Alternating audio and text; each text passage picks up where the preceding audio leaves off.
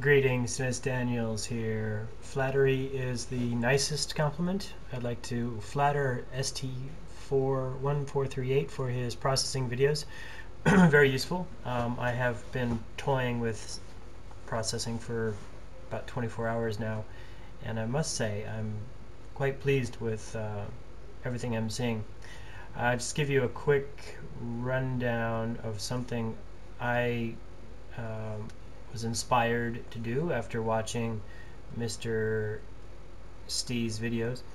I've done this. I'd written it. I probably copied and pasted it from somewhere, but this is 3 lines follow a mouse. So let's show you what void setup. This is the start of a more dynamic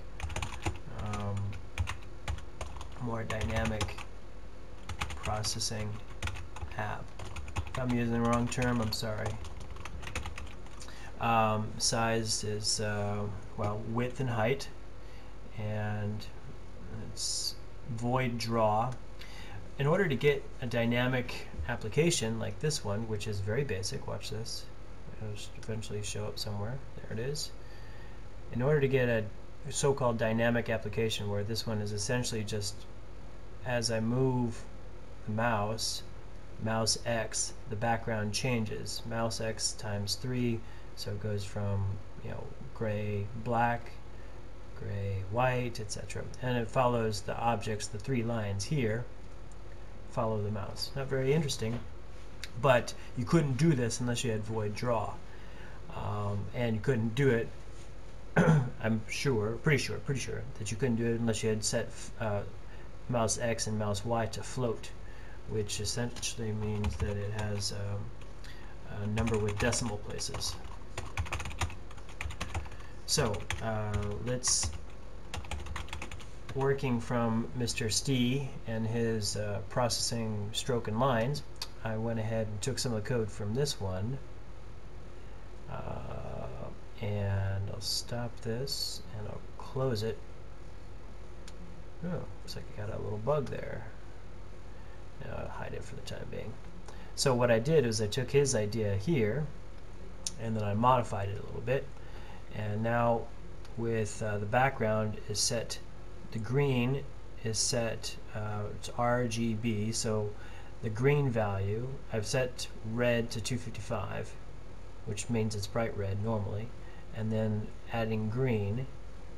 So what do you get as I move mouse Y up? It's all red, which means that the green value is 0, and then when I move it down, it goes to a very bright yellow. So you can make the connection, red and green creates yellow.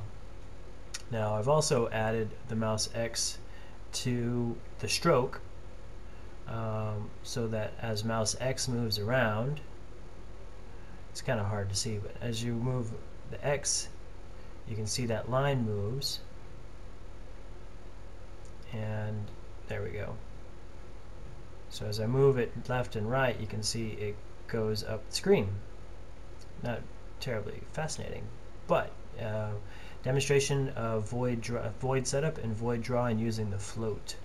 You have to have I'm almost positive you have to use fractions to get the mouse X and mouse Y values. Now the next thing I need to learn is how to print mouse X and mouse Y into the console.